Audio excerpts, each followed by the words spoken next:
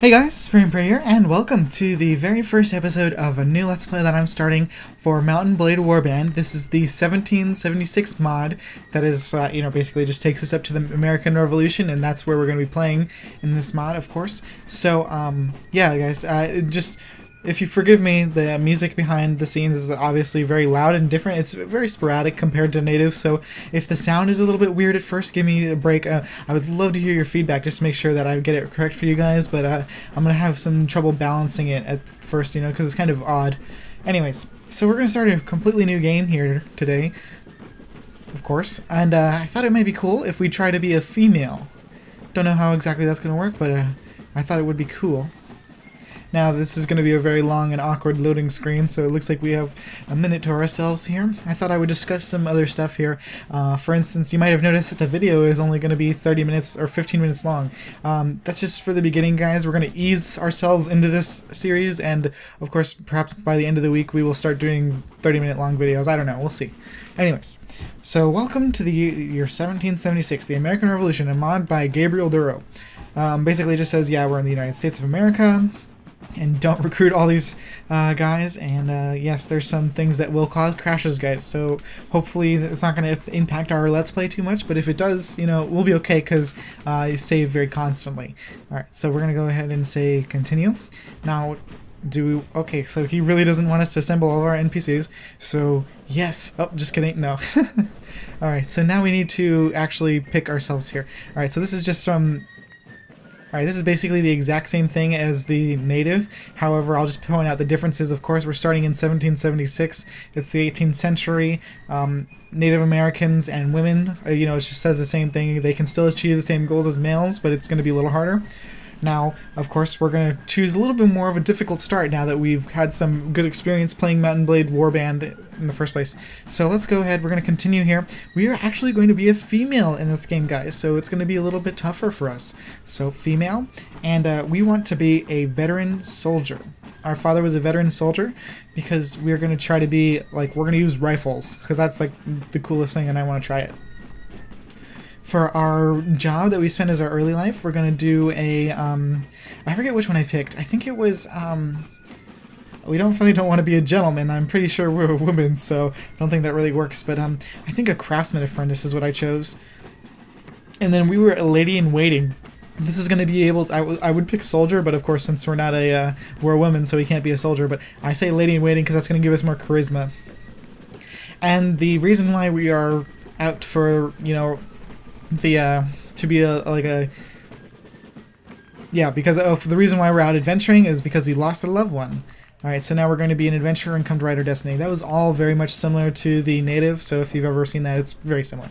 Alright, so we're going to allow me to quit without saving. Of course I would do realistic, but since this is a Let's Play and I save quite frequently and things, like I said, there's a lot of crashes, so I just want to make sure that I have every thing going in my favor, as opposed to just so that we avoid any weird mishaps. So that's just the only reason why I wouldn't pick realistic. Alright, so we're going to pick our name here, and we're going to be Rynell. Yes, very close to Rynell, our character in Mount&Blade Warband, but since we're a girl, I figured I'd make it a little bit girlier. Anyways, we're going to take 2 points into strength and 2 points into agility. As you see, we already start out with a lot of charisma and leadership, which is really important. So as a woman, we're going to be focusing mainly on long guns, and one-handed weapons. So we're going to go and get things that support that. Now, I'm not exactly sure how horse archery will reduce the accuracy penalty for long guns. So I'm not going to put any points into that just yet until I know more about how the other skills work. But we are going to put some more points into Iron Flesh, since we can, and we're going to put 2 points into Power Strike, because we're going to also be using one-handed weapons, like we said. And then Weapon Master, because I'm certain that Weapon Master will help us with our long gun ability. Then we're going to probably want to put a point into Trainer. Tactics and all that other stuff, we're going to, I guess we want to get Prisoners, so we'll put 1 point into Prisoner Management. And maybe 1 more point into leadership just to max us out so we can get a nice big party of troops to start with. Alright, and then long guns, we want to put all of our points into that because that's going to be what we mainly focus on. Alright, done. We can also do pistols and stuff.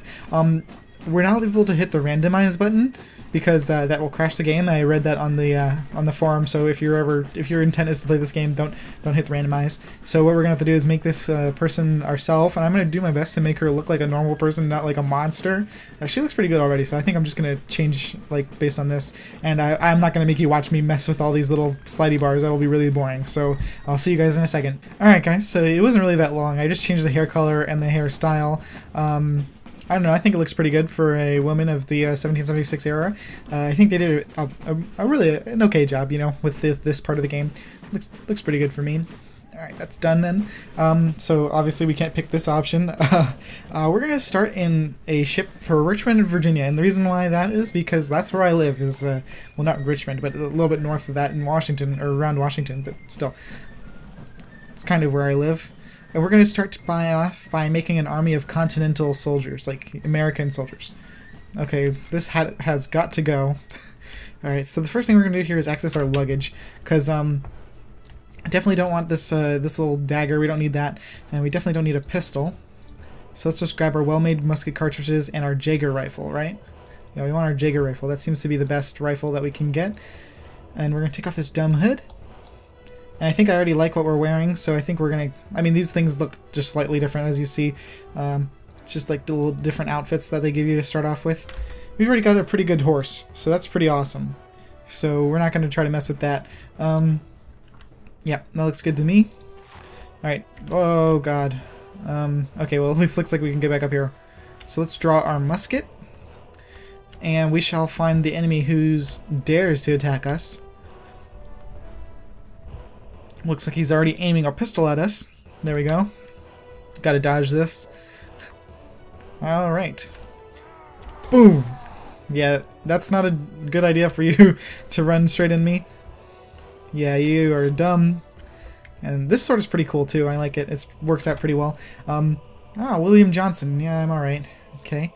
So he took us to our house. That's kind of creepy, but... So what would you like to talk about, William? Alright, so you got... This is just the same quest as in Native, guys. He's got his brother, and we need to find out where the guys are. Oh, I love this the soundtrack. I mean, it's kind of like a lot more a lyrical soundtrack rather than instrumental in the other games, but it's still interesting. I think they play like some Braveheart or some music from the Patriot. It's actually pretty badass. It makes you feel cool. So I think we're like upstairs and... Oh, no. This is just like some... Oh, well. Yeah, we're going to tab to leave. Alright, so they should have some bandits nearby, right? Oh no, we need to go collect men. As you start out the game, the map is actually upside down. As you see, Baltimore is above Richmond for some reason, so I'm just going to orient ourselves north to south. So north is now... I think the thing is wrong too, the compass is wrong as well. But that's fine, it's not. It's just a tiny little thing that I'm complaining about. Alright, we definitely don't want to run into any looters. Ooh, so we got one guy to follow us, good. Alright, we're going to want to be careful here because I did see those 8 looters. Those will be very scary, and I don't want to... Well, I think actually we can handle 8 looters just by ourselves, but I don't want to lose any of my men. If we can help it. Oh, nobody wants to join our party here, so let's just go look for more blue cities to recruit from. Is this a... That is the United States, okay. I just wanted to make sure because there's actually a lot of factions, guys. If you didn't see my video where we voted for this one, I'll show you guys the map. We'll start up here in Maine and Quebec and stuff in Canada. There's actually quite a few factions. These are the British, and then there's some Indian factions here, as well as more British, more Indian faction, more Indian faction, more Indian faction. There's like, oh my god, so many Indian factions, and British, and then Spanish. Oh, so much stuff is happening. Alright, so we're going to recruit this one American volunteer. Of course, we're having a little bit of trouble getting volunteers because, of course, we are a woman. Not very many men are going to be willing to follow a woman into battle.